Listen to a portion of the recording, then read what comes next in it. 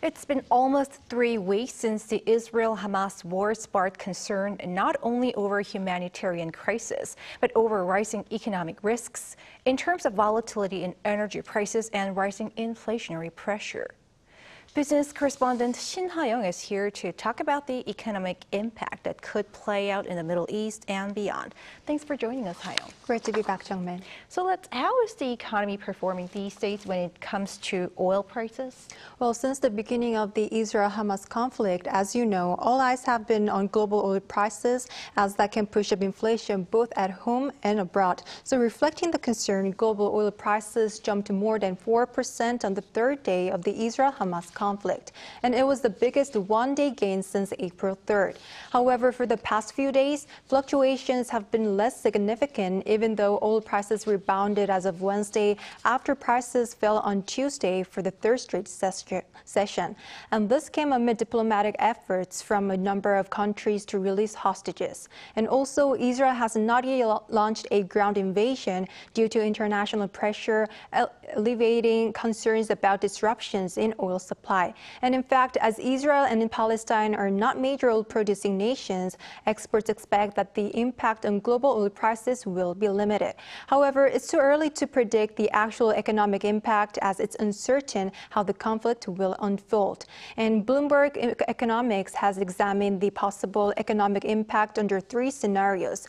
And those are Israel's ground invasion of Gaza, a multi-front war in Gaza where Lebanon and Syria get involved, and lastly, a direct conflict between Israel and Iran. Bloomberg estimates a war between Israel and Iran could push oil prices to $150 a barrel and drop global growth to 1.7%. And this is because of Iran's proximity to the Strait of Hormuz, a vital oil trading route. Take a listen. If Iran disrupts oil tankers passing through the Strait of Hormuz or even blocks the strait, it could significantly impact global oil prices. This is because about 30% of the volume of the world's total oil consumption passes through that route.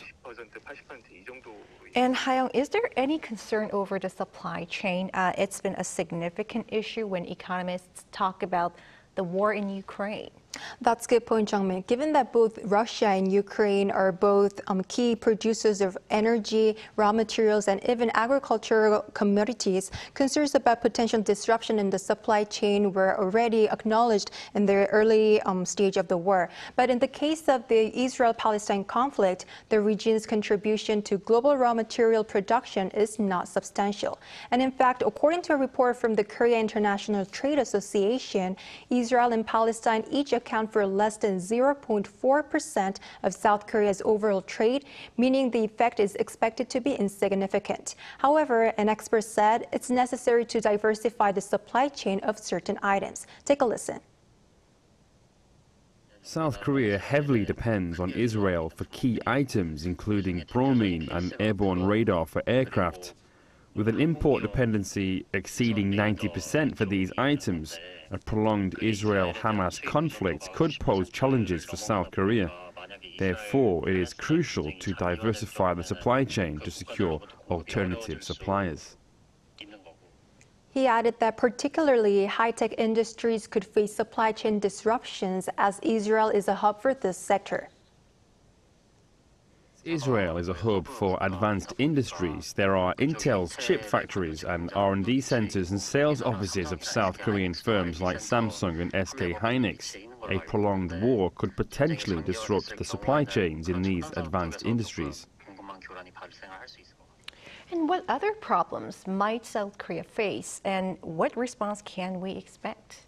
Well, in general, when situation globally becomes uncertain, there is a tendency for people to show their preference for safe haven assets. And in this case, I'm referring to the US dollar. And that would also mean the Korean won depreciating against the greenback. And this is the concern that the Bank of Korea has these days. And despite an unchanged interest rate gap between Seoul and Washington due to the BOK's latest rate freeze, the governor of the bank said that there is a rising concern that a stronger dollar due due to the conflict in the Middle East could lead to capital outflows. And meanwhile, to prevent fuel companies from taking advantage of the increased volatility in oil prices, the government decided to strengthen on-site inspections. So I guess we'll have to wait and see how the conflict in the Middle East will develop to see what further economic impact there will be.